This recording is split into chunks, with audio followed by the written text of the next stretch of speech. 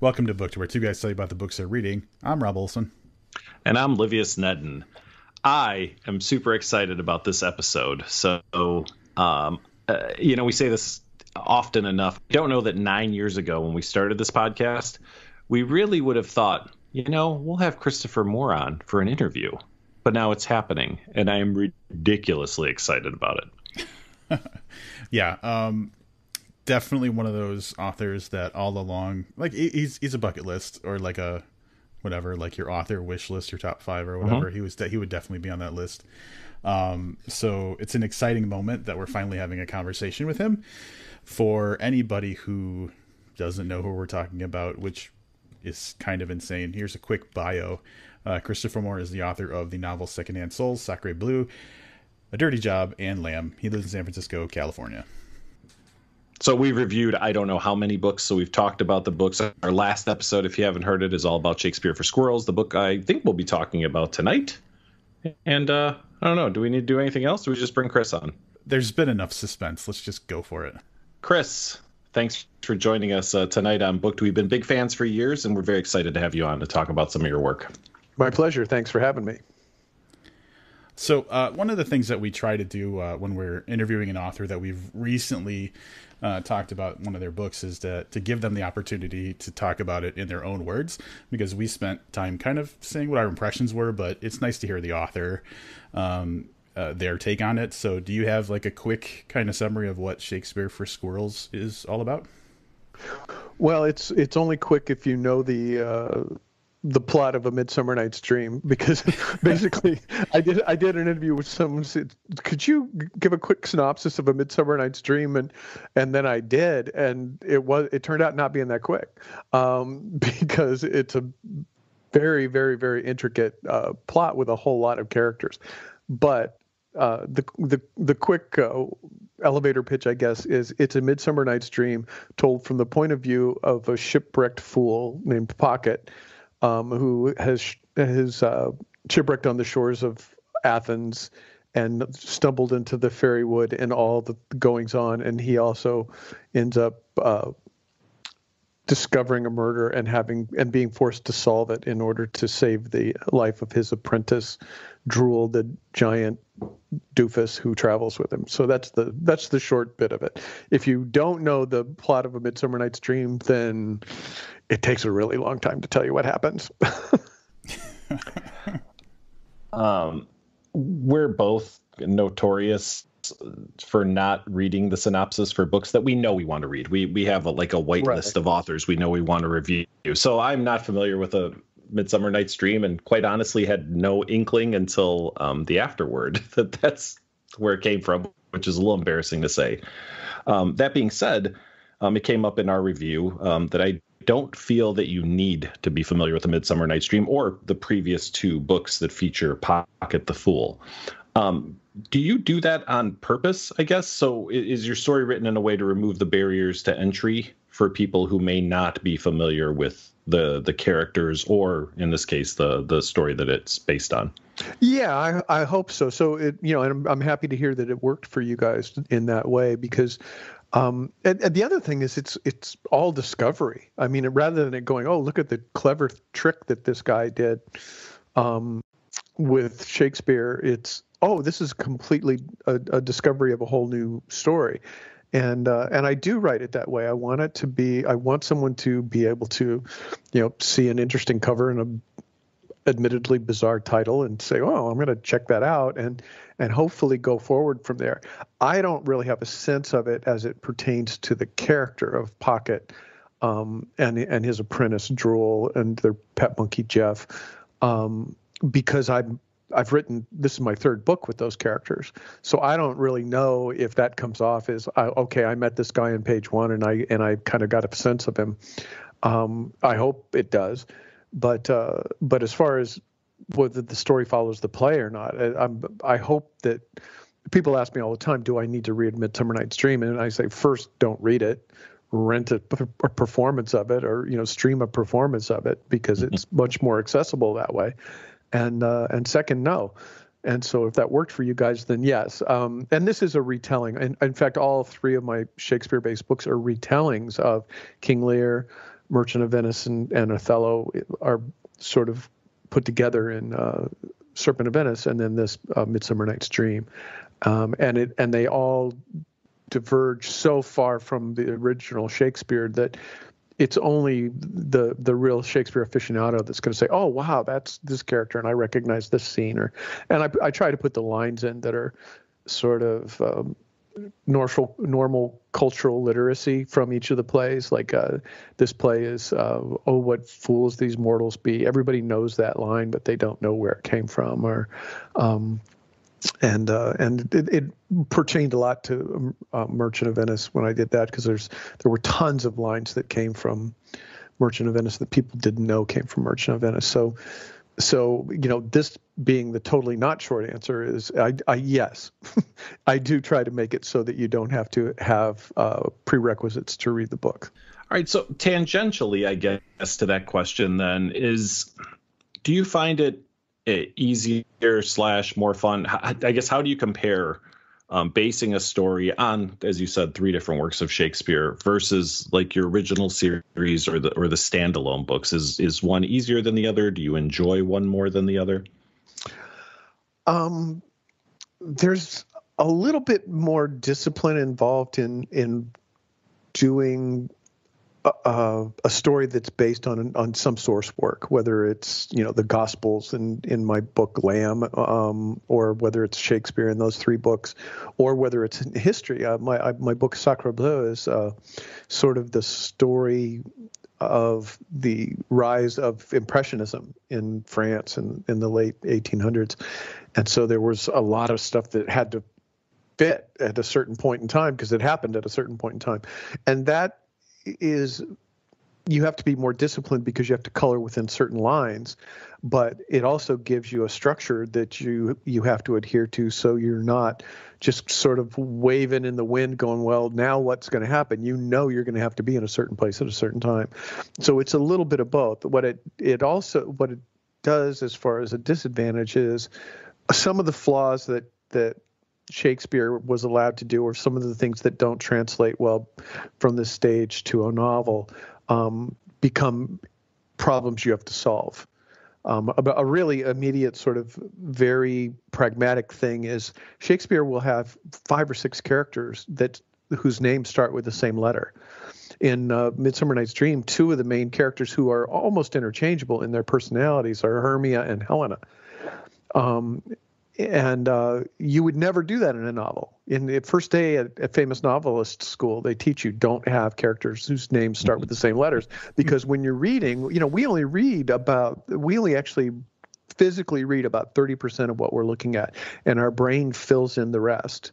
So, and I'm sure you guys have seen those tests where they take a page of text and maybe 2/3 of the letters are missing, but you can still read it because your brain will automatically fill it in. And I did a gig with somebody on NPR one time who was a text expert, and I asked her about it. She said, "Oh yeah, 30 to 70% you're actually reading, and if it's not there, you won't notice it, but you'll also fill it in," which explains why a lot of authors, including myself, find it really hard to copy edit their own stuff, because you'll look at a page 70 times and your brain will correct the error all the time. You won't actually see that there's a misspelling or transposed letters or something like that. So where the hell did I start with this answer? So basically the sometimes the translation of a work that it's based on,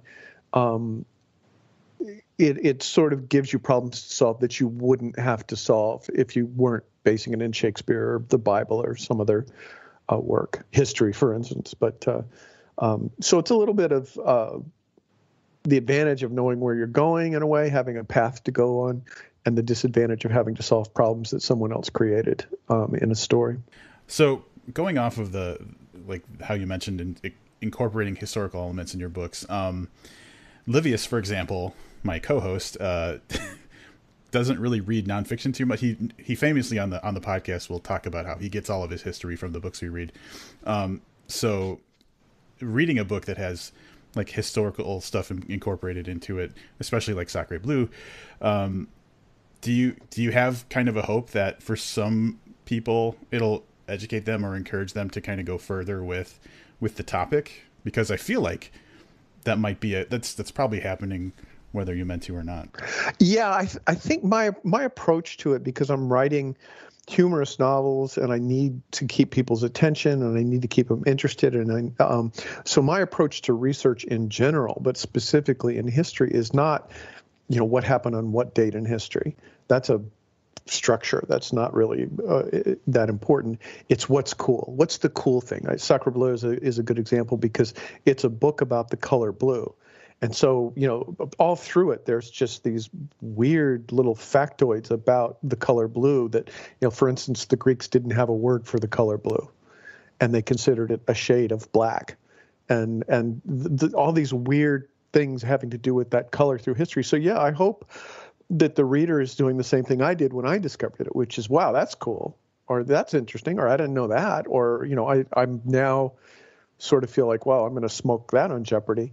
But I suppose that there's a certain amount of informing, but for me, I feel like I'm sharing something that I learned, and an enthusiasm and an excitement that I might have learned about a certain period or era that I'm writing about.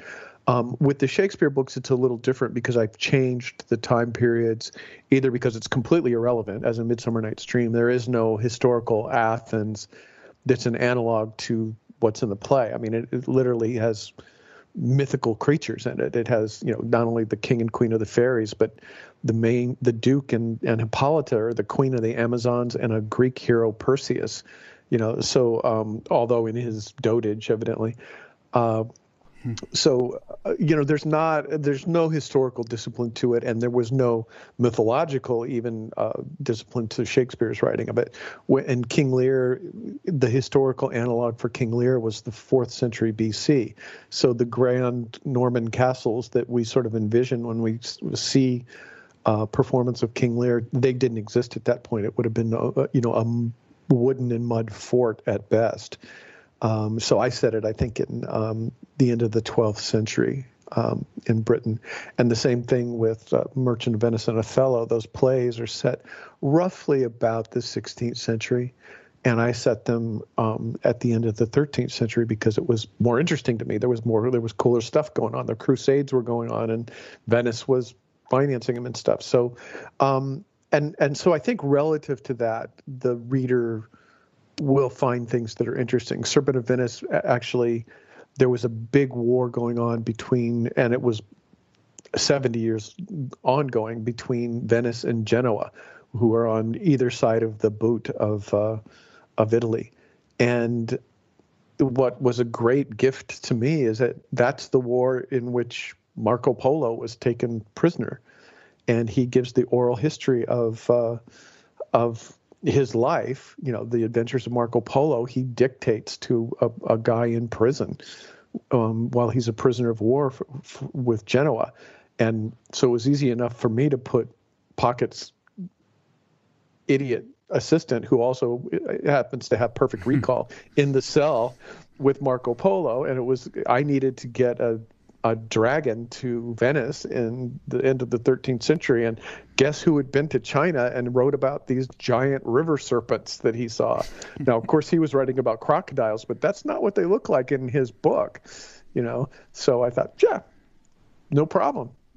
A man-eating river dragon in Venice in the 13th century. But I think the interesting thing that the reader comes away with is, I don't think I was aware that Marco Polo was a prisoner of war. So yeah, there's some of it, and I think more that it sparks. I'm hoping it sparks people's interest rather than it informs them. That it's not. I don't care about being James Michener and or that fellow that writes the giant books about cities. Sutherland, I think is his name. I'm more concerned with the context of a story, and then if there's something that historically you walk away from going, I never thought about the Eiffel Tower actually being under construction in your neighborhood, which is what's happening in Sacre Bleu. So that's basically it. Is just sort of trying to point out to people what's cool, and that amid the adventures of the characters is hopefully going to keep them interested and entertained. There's going to be a couple times throughout this conversation where I straight up compliment some shit that happens in your books. So apologies for the overt flattery, but don't suck up, please. since it came up, I've of all the books that you've read, one of the ones that I'm most impressed with from a layout or like a typesetting perspective or whatever is Sacre Blue, because of the blue color of the ink that's in there and stuff like that. And I just thought that was a really cool extra. And I'm assuming maybe that's just the hardcover. I don't know if it's all of the versions or whatever, but like having the blue in the lettering, I thought was a cool like additional touch. So was that you, or was that like a marketing kind of thing, or how did that evolve? Well, it was a surprise. I'll give you a little inside publishing here, and I don't know if this will interest anybody, but when I proposed Sacre Bleu, I said, look, I want to have art in it, and and because it's a book about color, I'd like to have color plates in it. And I grew up with, I'm sure as you guys did, with, books you'd get at the library that had color plates in it. And, maybe I'm quite a bit older than you and you don't remember color plates in a book, but you'd get like The Mysterious Island, and it would have, it's like 600-page book, and there'd be like 5 color plates in it. And I just remember reading to them with such relish. And since it was a book about color, I wanted color art. And my editor said, no, you can't. We checked into it. It's too expensive. You can't have color art. And Steve Martin had put out a book. Steve Martin, the comedian, writer, banjo player, and it was called, I think, An Object of Beauty. And he is a famous modern art collector. I think a whole wing of the LA County Modern Art Museum is donated by Steve Martin. And so he had these color art in it. So I bought a copy of that and sent it to my editor and her boss, my publisher. And I said, well, I understand why you possibly couldn't afford to put color art in my book, but I sell a lot more books than Steve Martin. So should I just be talking to his publisher? And they went, as it turns out, we can do color art.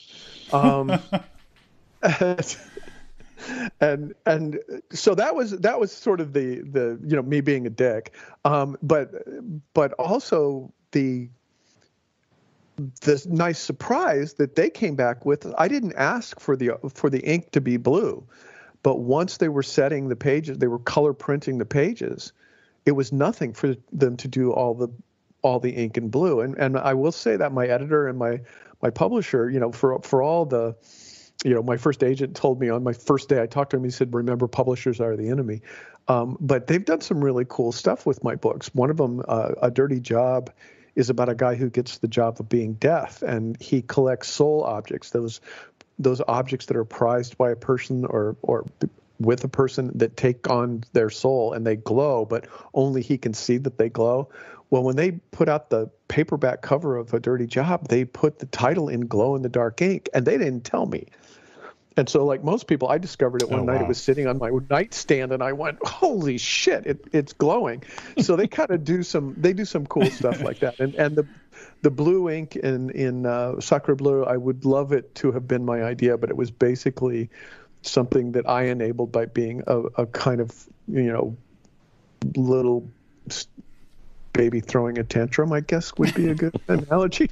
But it's definitely the prettiest book that they've ever put together, and that was certainly a team effort, from the cover art, which I had to fight for, and because it has a cartoon naked girl on it, to the blue ink, to the color art that's in it. It was really, it's a nice achievement of publishing. It's got antique maps of Paris on the what are you called, the end papers, so yeah, it's a nice, thank you, it's a nice book. I will pass on your compliment to my publisher, who we fought tooth and nail to make a nice looking book. You can just be like, see, I told you. Well, that's kind of what it was with the cover. The cover was, they kept bringing me these really stupid cover ideas, and I oh gosh, I'll tell you this story. It was like the head of sales, I think. And we were all meeting. I had done a graphic novel that was god awful, I was appearing at Comic-Con in San Diego, and we were at this restaurant across from Comic-Con, and there was a bunch of monkey mucks from the publisher there. and they showed me, they said, this is going to be the cover. And it was not anything remotely what I wanted for the cover. And I had already, I tried to get a Mocha Painting, who is famous for doing like the Jobs rolling papers poster that was sort of a Renaissance thing in the 60s, but Pretty Girls is what he did. And I actually commissioned a cover, and they weren't going to put that on because, and I said to the guy, why would you not do that? Because the book is about this woman who sort of seduces all these artists and inspires them. And he said, well, I just don't think that readers want to walk around with a book with a picture of a pretty girl on the cover. And I said, really? I said, and he said, because most of your readers are men. And I said, well, first, 70% of my readers are women. And second, I want you to walk across the street to that convention center and do a lap, and then come back and tell me that that guys don't want to look at pictures of pretty girls on the cover of something. Just take a lap. And I basically had this poor guy backed up against a post, but it was very stressful, and I fought him tooth and nail, and finally got the cover on it. Then they put this like censor ban across the front of it. And the book sold better than anything that I had ever done, and people loved it, and there was all these great comments of it. And so when they did the paperback, I went, can we take off the censor ban from the front of it? There's nobody that's going to completely freak out about cartoon boobs, really. Because it was a very stylized, it wasn't a realistic drawing at all. It was very sort of looked like a Marvel character almost, except Art Nouveau style. So anyway, this is way more inside baseball publishing stuff than you ever wanted to know. It's just, it was the worst time. It so exhausted me that the next two books that came out, it was like, they were like, what do you want in the cover? Like, I don't care, whatever. I don't want to fight, While we're on the subject of publishers, you tell us a little bit of a story in the afterword of Shakespeare for Squirrels. And I guess I'll kind of let you tell it in your own words, but maybe for all the kudos we gave the publisher, it's time to take some back. So I guess my question is, you were a little bit you got a little bit sidetracked by the publisher on what you wanted to do, not for Shakespeare for Squirrels, but for Noir, the previous book. And I guess, how does that affect you as an artist? Because I mean, for people who don't write and don't have to deal with publishers other than, getting, soliciting art copies, like I would just assume when Christopher Moore says, hey, here's my next book, they go, okay, we'll run it through an editor, and they send it back for some, for a little bit of extra editing, and then you're done. But that's apparently not always the case. Well, it had been for 15 books. I had, and I tell this story every night when I'm on book tour, the now virtual book tour. And that's that I had never had one of those meetings where you go, oh, I want to do a history of the Spartans in 3rd century BC. And they go, fine, can you set it in Santa Monica in the 1970s? Which you hear about screenwriters having to do all the time.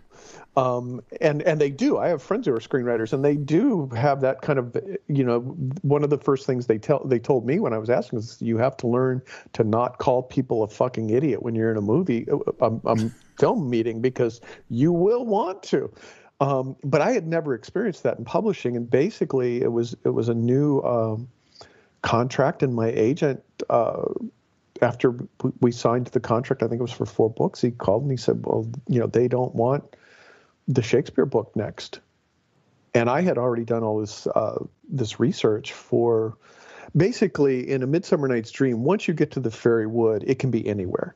And I think it's one of the reasons it's the most produced play, because, regardless of budget, you can play with themes. I've seen the Fairy Wood be set it was supposed to be a city dump, and all the fairies are wearing bin bags as costumes. Or, I've seen 2 glam punk versions of it. Michael Hoffman's movie with Callista Flockhart and Kevin Kline is all done sort of in a 1890s sort of boater hat and bicycle croquet kind of setting. And I don't even know what that's called, but it's one of those country house kind of settings. So I thought, well, I need to bring something different to it, and maybe something that's a challenge, though, because I've tried to not write the same book, every time, even though some of them end up in a series. And I thought, well, I'll take Pocket to to Athens, but when they go to the Fairy Wood, it'll be Golden Gate Park in 1947. And everybody's going to be talking like Edward G. Robinson and George Raff and Humphrey Bogart from a gangster movie from the 1940s. And, the dames are all going to be dames and the guys are all going to be guys. And and he's going to have to experience sort of the culture shock of not only are there fairies, but there's time travel, and he doesn't know what an automobile is. And that was kind of good. And so I'd done quite a bit of research on 1940s San Francisco. So then my agent calls and he says, well, your editor's going to call and congratulate you in a minute, and they don't want to do the Shakespeare book next. And I was like, oh, okay. And she called and she said, congratulations, we're going to be doing 4 more books together. And I'm like, yeah. I understand you don't want to do the Shakespeare book. And she said, no, not next. Not right away. And I think I had just done a book before, The Serpent of Venice, and then I'd done Secondhand Souls. And so anyway, it was only a couple books since that. And she says, what else do you have? And I was like, I don't know. And I thought I did a book in 2000. I wrote it in 2000. I think it came out in 2002 called, or 2003, called Fluke. And it was about marine mammal researchers and humpback whales, and weird stuff happens to them. And I've always wanted to do another one because the research was a gas. It was fantastic. I got to hang out with scientists and get in the water with whales, and it was very cool. So I wanted to do another one. I thought, well, I could do another whale book. And there's always like a big dead air thing on the phone with people from New York because they don't really trust anything that's outdoors. And if it is outdoors, it should fit in Central Park, and there's hardly any whales there at all. So they're like, yeah, what else do you got? And I kind of thought, okay, I'd done all this tough guy talk research for Midsummer. I said, well, I could do a Maltese falcony kind of thing. And my editor goes, yeah, go with that. And I said, go with what? She goes, yeah, go with the Maltese falcony kind of thing. And I said, you want me to write a book based on a Maltese falcony kind of thing, as opposed to the 10-page proposal that I sent you? And she says, yeah. And I'm like, okay. Now, so at one level, that's a great amount of confidence. It's like, a Maltese falcony kind of thing. You've got this. Go. She didn't ask any questions like how you're going to make it work, or what's it going to involve, or what's the plot, or anything like that. And I stayed on total radio silence for like a year or two. I was like, how's the book going? Great. I wouldn't say shit about it. So it was like, so they were in New York, they were going, because I know that they're having meetings all the time going, well, in the spring of 2020, we're going to release this. And they're talking about it a year ahead about, what's that about, Jennifer? And she'd go, no fucking idea. It's a Maltese falcony kind of thing. So anyway, but I had already used up all my noir stuff in noir. And to her credit, I'm really happy with how noir came out. I don't know how. I can tell you that this thing that ended up Shakespeare for Squirrels, which was not always the title, would have been a much different book than it ended up. And so when I sat down to write this one, I was like, well, I don't have that cool conceit of time travel to put in it, and I feel my mind had told me, well, you've already done that, and so I just sort of went straight at A Midsummer Night's Dream, which I think consequently just made this book short, and it made it a little bit easier to write, because I wasn't trying to deal with these two very distinct dialects, with one being fake 1940s gangster and fake American coherent Shakespearean English, because my stuff is not hard to read. It just sounds Shakespeare-y. There's the odd thee and thou put in there just to go, oh yeah, that sounds completely Shakespeare-y. But if you actually look at a page of Shakespeare next to it, it's like, this is nothing like that, which I think is a relief to people who have a little bit of a phobia about Shakespeare. So what the hell was the question? The publisher's pushing you around, yeah. Right. So, and don't get me wrong. This is, my editors over the years, and I've been with Jennifer Burrell since 2000, since right after Lamb. So I've done 10 books with her. She's very light-handed with my stuff. Almost nothing gets changed from the time I turn it in. My first drafts minus quite a few grammatical and spelling errors. But other than that, she's very light-handed, and I've been fortunate in that way with all my editors, which I think was kind of why this was a bit of a shock. But it was more something that was done. You can always tell when it comes down to this was something that somebody said in a meeting, and it was completely based on a business model and had nothing to do with anything creative. And that happens less, I think, in publishing than it happens in film and for screenwriters. You don't end up doing a lot of work because it was someone's turn to talk in a meeting and they didn't have anything to say, so they said something phenomenally stupid that's going to cost you 6 months more work, which I've had happen. And I actually called somebody on the carpet in a meeting in Hollywood one time when somebody said something and it was going to be like 3 more months work for me. And I go, do you really mean that, or was it just your turn to talk and that's what you had to say? Jesus. Oh man. and they were sort of like, because the answer was yes, it was just my turn to talk, and I hadn't really thought it through, but no one's ever called me on it before, so I got fired from that job anyway.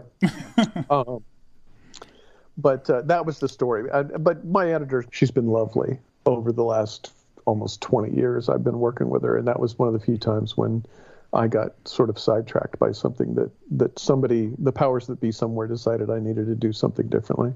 I'm going to switch gears a little bit because this is something that came up, and I think that because we've been doing this podcast for almost 10 years now, and any book that you've come out with since we started the podcast has been reviewed by us. So we've had conversations about multiple books of yours on the podcast. And I think we tend to come back to characters a lot when we're talking about your books, because you write your characters very well. And oh, thanks. Going deeper into that, the example I can think of is like you read through a book where, the protagonist has a very specific style to them, and then other characters in the book are kind of just a little derivative of that, or like influenced by the way that character acts. So they all seem kind of the same.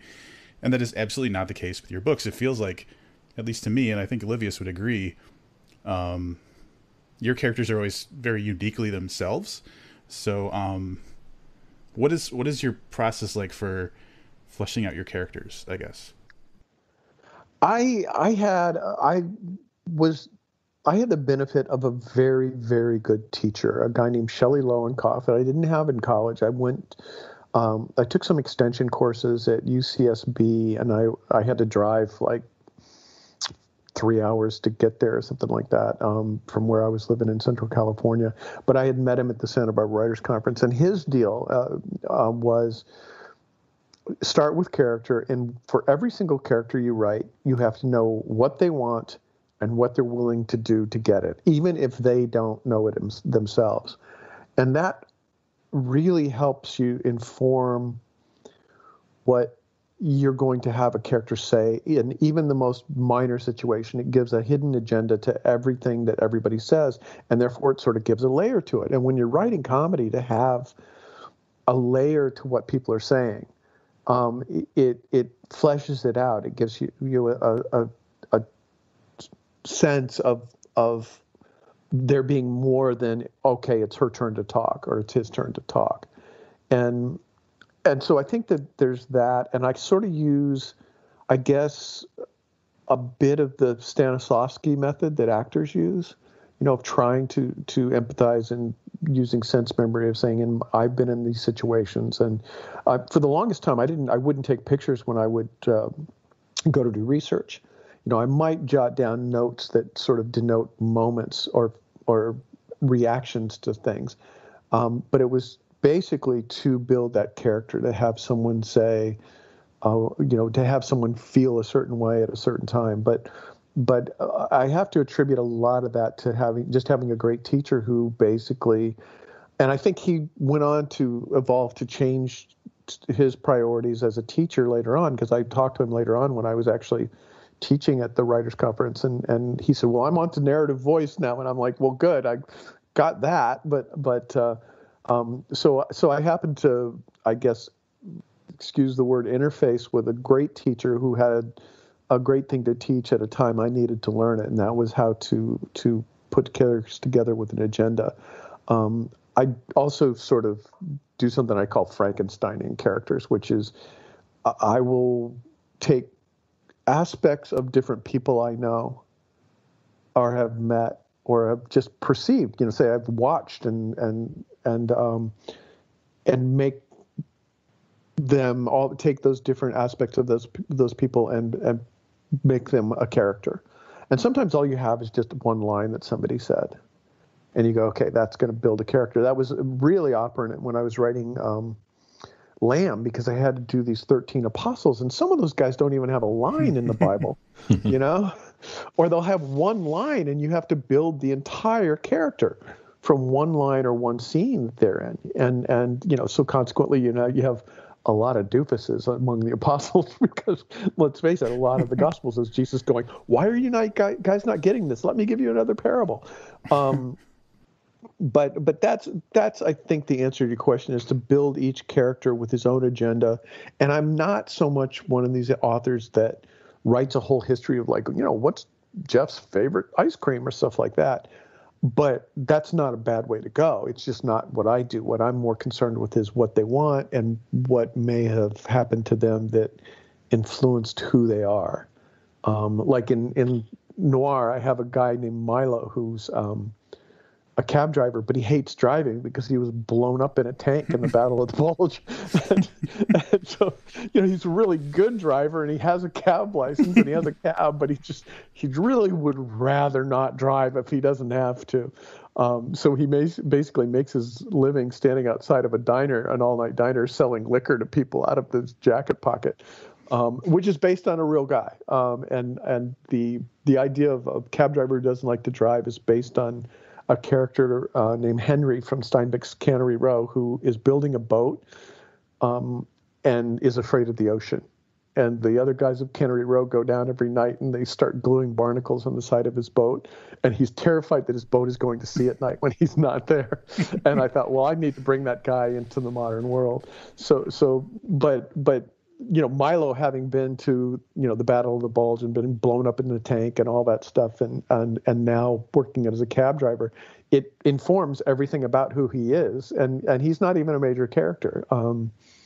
But he's going to you're going to kind of emotionally know how he's going to react to things. And it's just work that needs to be done when you're writing a book, I think. I give some credit to suspense writers and science fiction writers because a lot of them are under deadline and they're very plot oriented or world building oriented. And they're not spending as much time, not because they're lazy, but because they don't have it in fleshing out characters. And for years that was a cliche about science fiction, which I don't think maintains anymore, but it was, they have really shallow characters, and I don't find that to be the case at all anymore. But if you look at Heinlein, his characters can be pretty one-dimensional, but he's doing some incredible plot work and some incredible story work and so forth. That may be, if you guys are reading suspense authors and popular fiction authors, you may be finding that's the case. And then I'm on the other side of characters that are more melodramatic, like Stephanie Meyer's characters or Anne Rice's characters. That's an interesting point, because the thing that we read a Dan Brown book way back in the day, and I'm not going to say anything bad about anybody, but I'll just say that the historical fiction parts are way better than characters and action, like characters and dialogue. So he's great at writing the history part, and I didn't care as much for when the characters were involved. Well, I've found one of the things I think it's in the author's note or something like that, the author's prayer or blessing, I guess, in the beginning of Lamb, and it says every book is perfect attains perfection by what it is or by what it isn't. And so on the rare occasions when I teach a workshop and stuff, I tell people, read everybody, because they all have something to teach you. And the best example I have is Michael Crichton. His characters were god-awful, with very few exceptions, but there was no more readable author out there or maybe John Grisham paced better, but arguably. And but man, if you wanted something explained to you, some complex concept that really required some expertise or background, and you wanted it explained to you from the ground up in the context of the story, there was nobody better on the planet than Michael Crichton was. And you can take any of his books and whatever he's writing about, by the end of it, you can kind of speak with a little bit of authority about, whether it's airframes or cloning or whatever. But his characters were, with the exception of maybe Malcolm in the Jurassic Park books, they're pretty forgettable. But what you learn from Michael Crichton is, how do you explain stuff without making it tedious?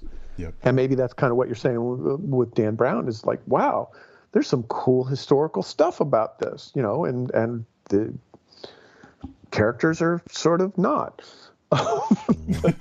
But he does that well. I mean, certainly, you can't ignore somebody who was on the bestseller list for like 5 years.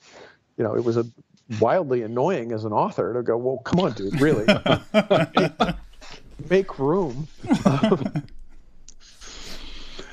All right, now that we've covered characters, I would imagine, I guess I'm going to speak for myself here, but probably for a lot of your readers, that some characters really stand out. So off the top of my head, I said during this book that this might be, Shakespeare for Squirrels might be the one that really endeared me to Pocket, although I enjoyed him in the other two. There was something, maybe I'm at a different place in my life, but something that this is the book that marked Pocket for me. I think of The Emperor. I think of Biff. So I imagine that for your readers, there's always one or two that they've become kind of iconic. Do you have a favorite character of your own? Oh, it's tough. And I mean, you named ones that, right off the bat, I really like. And usually it's ones that have a really sort of strong voice, and Biff and Pocket certainly do. They're just these very unlikely heroes, especially Pocket. He's basically he's physically tiny, in the sense of a jockey, being a small man. And so when I created him in Fool, I wanted the least powerful person in the entire court, but he can speak truth to power. And by the end of the book, he's running everything. He's manipulating everybody like they're puppets, but it's purely by the power of his wit and his being sort of a master's degree smartass. So he's great fun to write. He takes a long time a lot of times, but he was great fun to write. And Biff is the same way. Biff is sort of this rascal, who always has sort of some prurient, it's like, well, that's really great that you're the son of God. Is there a way I can get laid about, because of that? And so he was fun to write. And strangely enough, Abby Normal, who is a character, a goth girl in a couple of my vampire books, You Suck and Bite Me, she appears. And just the way she talks is so funny to me, because I modeled it on these blogs. I wrote the first of those books, I think, around 2004, and the internet, basically the social media rage was MySpace, and blogging was the thing that was happening. So there was all these goth blogs with all these really brilliant, funny kids writing this despair and these really colorful metaphors, sort of rewriting Smith's lyrics and stuff like that. But they were hilarious, and I sort of picked up the idiom from and built this language that she uses. About he is the dropped black bean burrito of my despair, and that kind of shit like that. And she was so much fun because she could just take anything that would be very normal and make it dire and horrible, in a very dramatic sort of wrist to forehead way. And so, I'd say if I had a favorite, it would be Pocket. But those three, Pocket and Biff and Abby Normal, were probably the most fun to write because of them being so over the top and silly and either dramatic or comic, depending on which character it is. As you and Livius were talking about this, I'm kind of mentally going back through the books, like not all the books, but as the things that pop up in my mind, and I'm thinking, wow, the character question, that could be an hour discussion just on its own, but I'm going to completely derail that into something entirely different, because this is the other overt flattery part of the conversation. Okay. The Stupidest Angel is I think that came out early 2000s or whatever, so it's not one of your more recent books.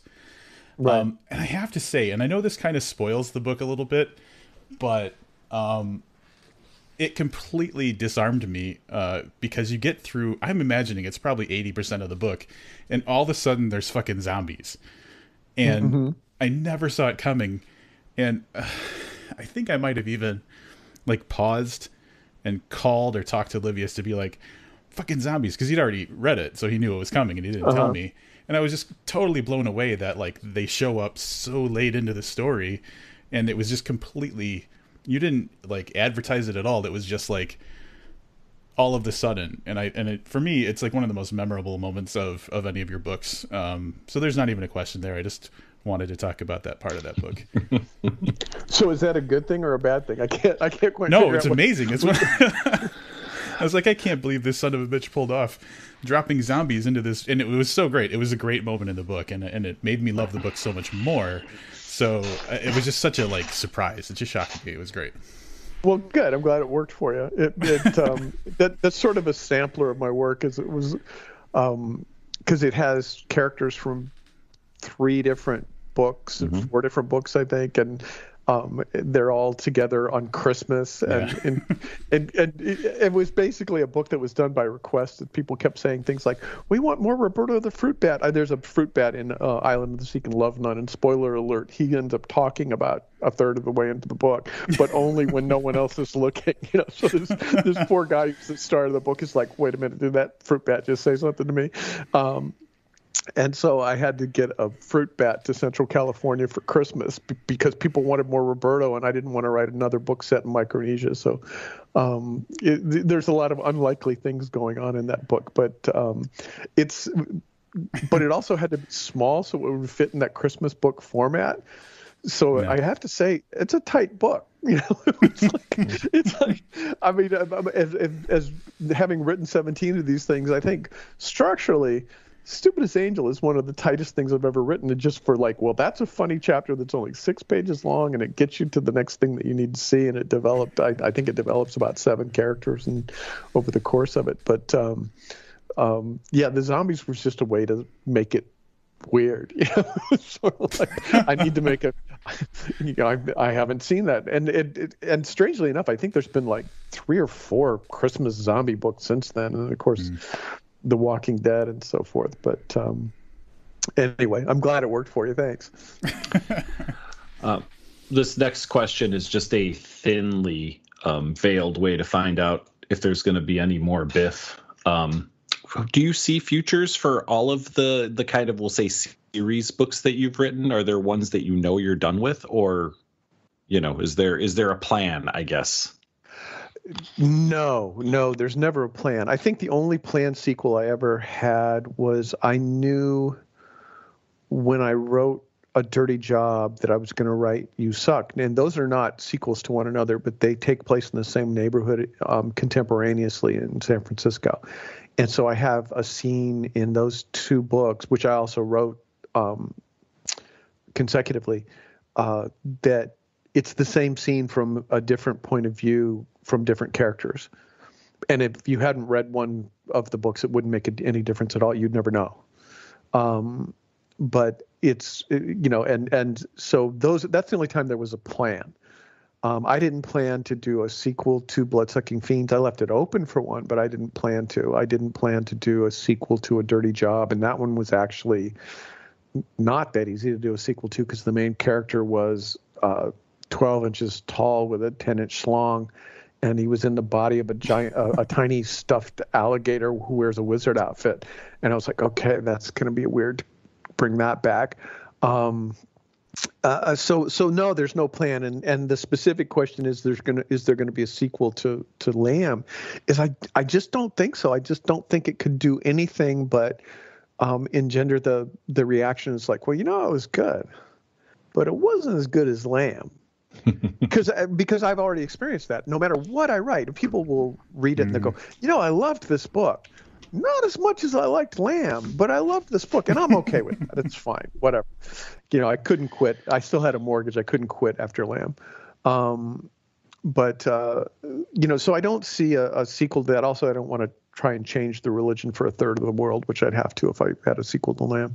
And that's kind of a big rock to lift. But, some of them I think when I wrote Pocket in King Lear, I knew I had the Shakespearean canon that I could pop him into these other plays. And I think that there was an idea that I might bring that character back. And even now that I've written him into 3, I don't want to write him for a while, but I might, in the future. And that's how I feel about a lot of them, is I'll do them by request. In the past, I would do,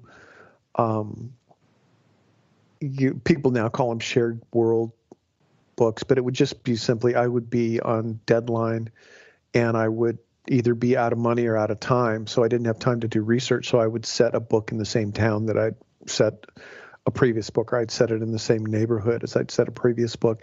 And sort of to the delight of my readers and to the dismay of Hollywood, I would have characters wander in and out of other books, which, readers love. It's like, oh, an Easter egg. I know that character from this other book. And I liked that. Stephen King would do that. And I would like, that's so cool. But Hollywood hates it because they're like, no, we own that character and you can never use it anywhere at all, even if he just shows up in the street corner in another book. Well, it didn't occur to me. And I think I was about maybe 10 years into my career before I went, oh, this is a problem. Further than that, maybe. And because Disney bought my first book, Practical Demon Keeping, before it was ever a book, as a movie. And they haven't made it, but they're very, very rigid about property rights. And, I think the contract says forever in the universe, in any form, current or yet to be invented. I mean, they literally have, if we discover a planet where they're developing a movie of Practical Demon Keeping, Disney will sue them. And so other companies that want to buy books that the characters have walked through in that book, they get really sketchy. Really sketchy. In fact, little inside baseball, The Stupidest Angel was supposed to be The Walking Dead. AMC came to my agent and they said, we want to be the next HBO. And at that point I don't think they had done Mad Men yet. And they said, we want to be the next HBO. We want to do these big series that are, sweeping, and we want The Stupidest Angel to do it. And then they found out that there were characters from that Disney owned in The Stupidest Angel, and they'd, oh my God, have to rename them and stuff. And they freaked out. They freaked out and they went, nope, we're not going to do it. And then, it turns out that they went and did a different zombie series that, has had some success. But I had another go with AMC in the last year. It's sort of like, come on, you guys, just don't come to me anymore. This is what's going to happen. But it's the sequel thing is, it's not something I plan, and I'm not in a position where I feel like I'm out of ideas, so I need to return to it. Usually if I return to a theme, it's because I like writing the character or because people have asked for it. And it's just something that I want to do. I mean, honestly, after I used up my stuff for my material for noir, I probably didn't have to write this Midsummer Night's Dream-based book, but I do like writing Pocket. So this is because the conversation is happening in the time that it is. We've talked to several other authors in the last month or so, and I just want to see how it is for releasing a book during a pandemic where you can't go anywhere and kind of promoting virtually. Like, it seems like people are finding ways to get through it, but how do you feel about it? Because I've seen you in so many Q&As, talking and stuff. So it seems like that's kind of your, it's something you're very comfortable with. So how's it going? Yeah, I'm okay with it. But I don't know how it is. I don't know how it's doing as far as numbers go. I mean, it's immeasurably easier than flying all over the country and doing a different city every day. But I like book tour. I like meeting my readers. I've only done 2 virtual signings, and one we did the signing line, which it basically gave me like a minute and a half on screen with each person that bought a book. And if that had been in the numbers that happen when I actually do an event, I would be completely exhausted.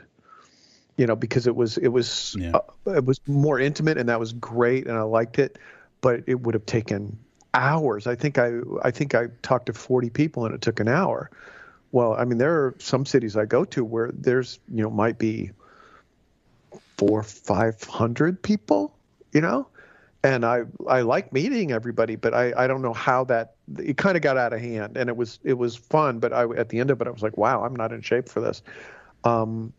So that's good. And then I did another one night before last, and we didn't do a signing line. I signed a bunch of book plates and personalized them, but I did it sort of from a list. And then I just did, 20 minutes of talking and like 40 minutes of Q&A, and it was good. It's the process of it isn't bad. I just don't know how effective it is. I mean, the whole reason you're doing it is to promote the book. And I know it sounds very mercenary, and you're never supposed to talk about that, but that's what you're trying to do. That's why the biggest events I do in the first week that the book's out, because you want to make a place on the list and stuff like that. It's very strategic and businessy and doesn't sound artistic at all. But the reason I like to do it is because I like meeting my readers, and at this point, meeting any other human being seems like a good idea, because I'm locked in the house with my wife, and we're just like, when am I going to murder him? It's weird. It's all weird. It's weird. I'm not getting any work done on the book that I should be working on, and you would think, well, this is perfect. I think as a writer, I can tell you, I was like, they talk about sending you to jail, and it's like, and then they're going to put you in solitary confinement, and I'm like, I would get so much done. But it turns out, no. It's sort of like, yeah, you're going to be locked into your house and you can't go anywhere. And it's like, well, I should at least finish a book during this time. Nope, I haven't done shit. And it's dismaying to me, but the other authors that I'm in contact with are having the same experience. I think you're supposed to be okay, and you're not creatively. And the promoting a book, everybody's learning. There's no standard wisdom. I mean, it's one of those times where, if you have an idea and you can make it happen, you can try it.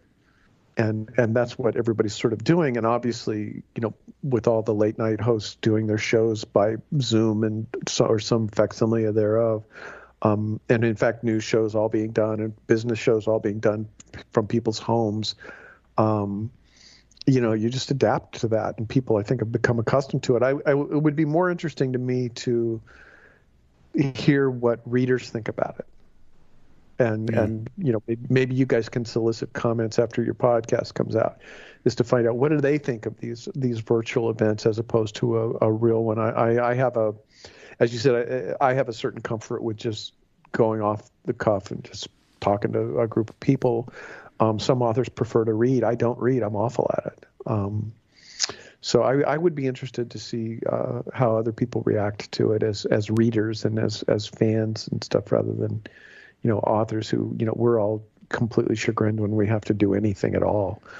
I said that to a friend of mine in a Q&A one time. There was like 4 of us on a panel, and I said, well, the reason authors always talk about book tour when they get together is because they don't do anything else, and they know, because they're authors, that it's not interesting to talk about sitting in a room by yourself and clacking away on a keyboard. And my friend Catherine Ryan Hyde, who wrote Pay It Forward, she said, I do stuff. What are you talking about? I do stuff. She was really offended. It's like, sorry, Catherine. And in her defense, she does do stuff. But I don't. So anyway, ask another question. Yes. So I know that we're only a few days away from the release of Shakespeare for Squirrels, but you made some statements, and I got out a calculator and I did some math, and it sounds like you might have a couple books left on your current contract. Right. That being said, are you able to tell us what readers can expect to see next? Yeah, I'm going to write a second, I guess it's second in the series, but it's not going to be dependent on that, much like this one. I want to write the characters from Noir again, which is 1947 San Francisco.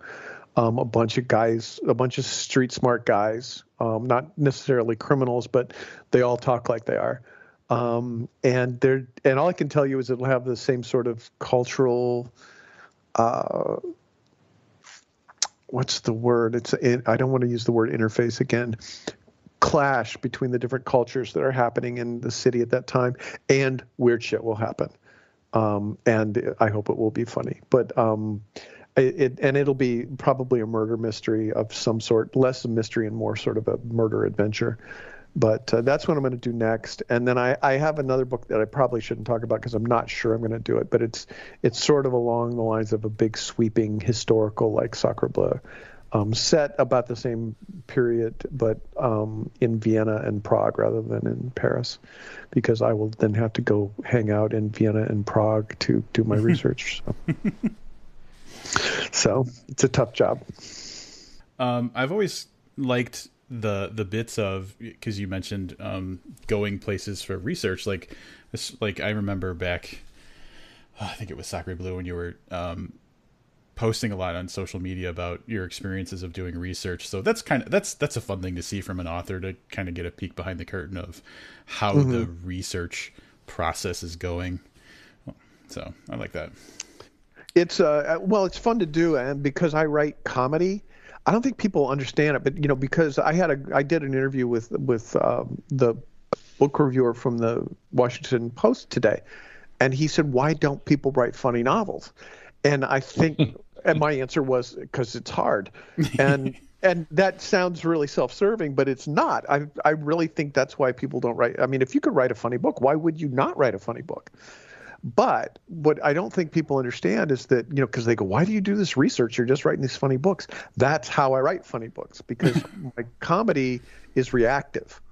And so when I'll go and see places and I'm seeing them with fresh eyes, my sort of default setting is to come back with something funny, or just something funny will occur to me and I'll write that down, So the research that you would think is going to find out what something looks like, which is certainly true, or how people behave in a certain situation, which is certainly true. But it's also in what's funny and what hits me in a way that I think is funny. And I'll give you an example of that. I wasn't even going to go when I was writing Lamb, which is set in first century Israel. I was like, I don't need to go there. All the people that I'm going to be writing about have been dead for 2,000 years. There's nothing to observe. And my wife goes, no, you need to go. You always get something when you go on these trips. You need to go to Israel. I'm like, okay, I'll go to Israel. And then she took off to Hawaii with a girlfriend. So I'm like, all right, what was that about? But anyway, I was in what used to be Judea, near the Dead Sea, and which is very appropriately named, and also in Judea is Jericho. But everything in the Dead Sea, I've been to all the American deserts, and there's stuff in the American desert. So there's saguaro cactuses and Joshua trees, and there's all kinds of life there. In the Dead Sea area of Judea, there is nothing. It is just like the surface of the moon, and there's a scene in one of the Gospels, I forget which one now, where Jesus heals two blind guys in Jericho, which is in this area. And so in the book, in Lamb, I had him, and he heals these two blind guys, and he makes them see again, and they're like, and he's sort of like, ta-da, and they're like, and he goes, what? You can see, and they go, yeah, I just really thought there would be more color. What is that? And he goes, well, that's brown. And he goes, well, what's that color over here? And he goes, that would also be brown. And I would have never had that bit, which I think is hilarious, if I hadn't gone to this place and seen what was there and realized, oh my God, there's just not a living thing anywhere in this whole landscape. And there's not anything that isn't sort of a khaki color in this whole landscape. So, and that, obviously pertains much more interesting places like Paris and London and medieval fortresses and some of the other places that have gone for books. But I'm glad it comes through. But it actually, in having done it for years, I realize it really informs the books a lot, and it helps give a sort of another layer to them that wouldn't be there if I didn't do it. And it's a luxury I have. I think some authors don't have the luxury of being able to do that, but I do. I'm glad you told that story. Some time ago, I was listening to a podcast, and it wasn't Adam Sandler that was on the podcast, but it was someone that knew him, and he had told a story about the movie 50 First Dates, which was set somewhere ambiguous, right? And Adam Sandler told him, like, hey, it'd be really cool. What if we set this in Hawaii? And he kind of gave some reasons, and they said, that sounds like a great idea. So they kind of rewrote it and set it in Hawaii. And it turns out that Adam Sandler had decided before that movie he wanted to go to Hawaii, and that for his subsequent few movies, that's what he did. Is they'd pitch him a movie, and he'd go, "Oh, that sounds great, but what if we set it in this locale so he could vacation?" So I'm glad you told that story, because that's what I thought too. I was like, "Oh yeah, you're going to wherever, Vienna. Like that's cool. You don't need to go to Vienna for that." So I'm glad that you clarified that a little bit, because now I think whenever I hear someone is doing something for research, that it becomes that opposite thing. Like, I'm going to set a book there, so I have an excuse to go there and hang out for a week or two. I read an article years ago in Esquire. I mean, I think I was still a kid, and it was talking about the title of the article was "Writing for Deductions," and somebody had gone through. I want to say it was like a Sidney Sheldon book, and all these different restaurants that he eats at. And there's another suspense writer, a contemporary suspense writer, who does this too, and it's like, this dude is having this $1,000 meal, and he can take it off his taxes because it's in the book. And I can admit somewhat to have done that, but not for tax reasons. I can. One of the things that you realize early on when you're writing novels is that you could spend your entire life in a room by yourself. And if you're ever going to have experiences in your life, and you're going to be a novelist, you're going to have to go look at stuff. You're going to have to go do stuff that pertains to the book. So yeah, my book Fluke I had lunch with a friend who had been to an island in, I want to say it's the Tongan archipelago, but it was an island called Rarutu, or the Scooby Island as I call it, because it's Rarutu, where you can swim with humpback whales, which you can't do in American waters. It's against the law. And he had been in the water with singing whales. And I was like, I want to do that. And he goes, well, I know a whale scientist. Here's his address. And anyway, by a whole lot of sort of letters and sending books and begging and so forth, I ended up getting on a research permit for a whale research firm, I guess. Not really a firm, but a group in Hawaii. And I got to do all this stuff and hang out with these scientists. And it was a great experience. It was an awesome experience. So it was really a book that started out with, I want to get in the water with humpback whales. How do I do that? if you've got like 4 books, you can send them off to a scientist and go, hey, I've got these 4 books, which I think is how many I had, 6 maybe at that time. And it's like, can I come and talk to you about whales? And they're like, sure, come on over. You seem legit. So there is, and I'm not so sure that Sacre Bleu wasn't about being able to live in Paris for a couple of months, but it was more than that. It was 2. That was a great time in my life, was living in Paris for 2.5 months, but it was also, I wouldn't have been able to write the book without having done it. And I think the book is, I'm pretty proud of how it came out. So, but sometimes you got to do that. I watched a movie the other night. It was like, okay, the only reason that they did this is they wanted everybody in the cast. They went, we're going to go to this site.